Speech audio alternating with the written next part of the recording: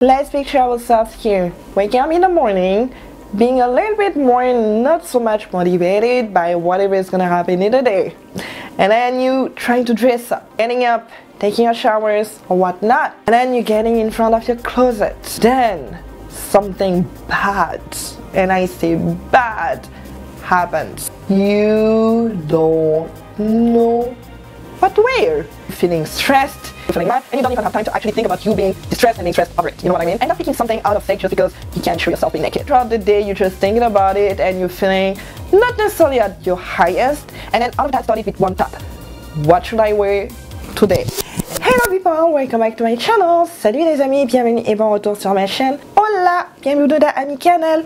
Konnichiwa, watashi no channel ni yokoso. I hope you're doing fine today. This is another day, another me, and another video of me. I'm Lady Tomo, personal style coach, highly obsessed by helping creative women entrepreneurs uncover their personal style so that they can show up being confident in their lives and their businesses. Not making it a big deal, but still it's a big deal here. So yeah, being that distressed and not being able to have a solution to it comes to a lot of you not feeling that good for the whole day. Let's dive into why you have nothing to wear. I'm gonna go by three main things here. All about the mindset. I feel like technical part of it could be easy to implement once you have the right mindset to it. You don't believe that you actually can put something together, because the I have nothing to wear, it's actually another way of saying I'm not feeling confident into something I can pull up together. What is a belief? A belief is something that we think it's true. It's almost a conviction. So when you say I have nothing to wear, it's actually a way to say that, you know what, maybe I shouldn't even try to do it. Because the brain and the way you think about it, a way for you to just give up onto the thing altogether. It's not that I have nothing to wear, I actually have stuff to wear, but I don't know how to put them together. You have to work on your own belief. Being an entrepreneur, having your own business, or just having a life in general goes by having purposes, goes by having goals. Wherever you are, whoever you are, whatever you do, you have goals. When you wake up in the morning, you have a purpose. Even if that purpose is to just stay at home, Netflix and chill, you have a goal. But behind those goals, you have the belief that you actually can accomplish them, right? So when it comes to not knowing what to wear, you actually have a belief that you're never gonna be able to pull up stuff together. You're never gonna be able to pull up pieces together. Start with you believing in it first before actually getting into the reality of doing it. Believing in it, which in returns gonna get you to take actions on that, and which in returns is gonna get you the results of that. And those results, I don't want you to take them as having you to be able to pull up something together from the get-go, because chances are you're gonna fail a couple of times. Ask help if you need to. Hello here? When you take actions, then it goes back to you, because when you're gonna see the results, when you're gonna see that actually it worked, you're gonna do it even more. The brain is trying to put you in the comfort zone.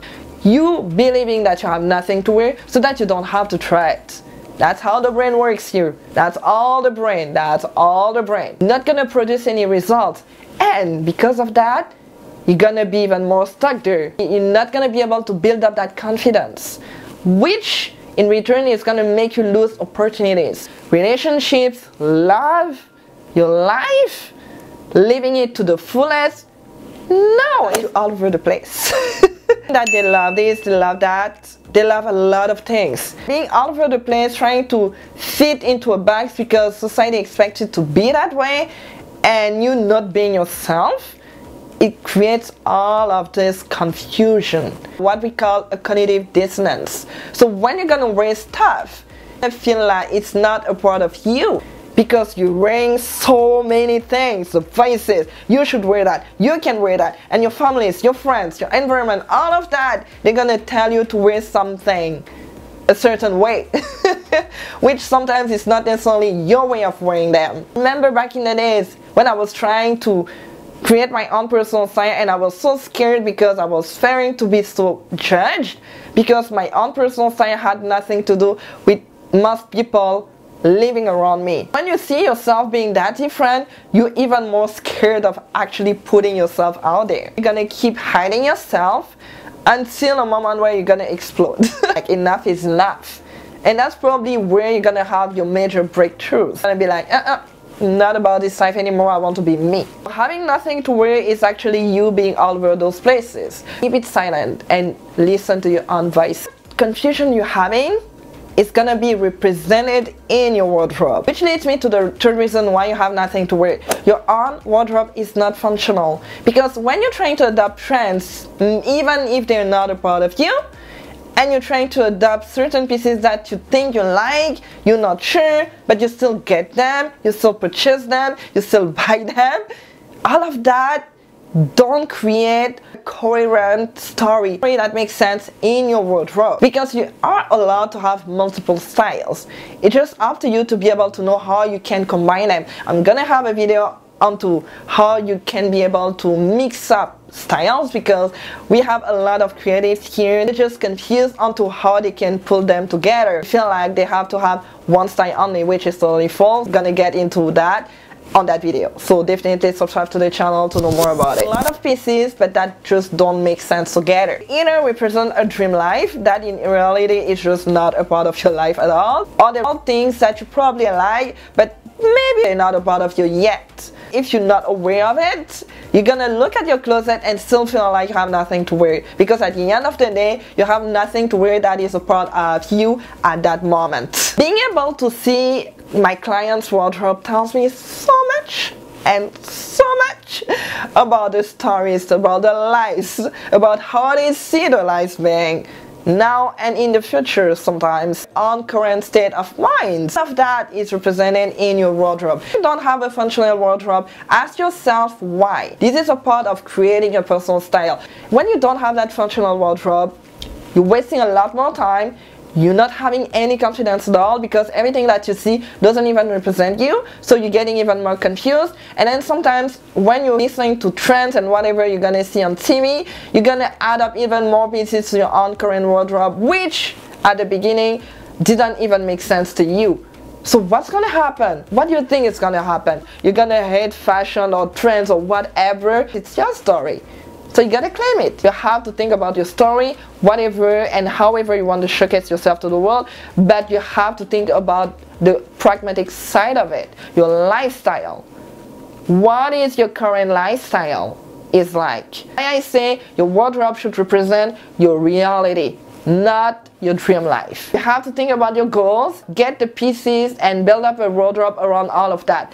So I hope it was helpful. Let me know down below, what does it look like for you in the morning? Are you the one to be able to have that outfit on the go and be like, I know what to wear and I'm gonna crush it? Or are you the one being like, I have no idea? And if that's the case, I have a free 30-minute discussion right down below. There's a link for it, and I would love, adore to get to know you more. Leave your comments down below if you have anything else you want to share with the world and share with me. I'll be more than glad, more than excited, and you know me, always I hope you liked it. Of course, I'm gonna see you on my next video. Until then, follow me on Instagram. I share a lot of my world when it comes to the self-confidence, when it comes to anything where you want to feel happy from the inside before giving it to the world. Being the best version you can be and be able to use the clothes to amplify all of that. You know what I mean? So, until then, like I say all the time, le mot de la fin, je le dis toujours, smile because it's free and contagious. Bye!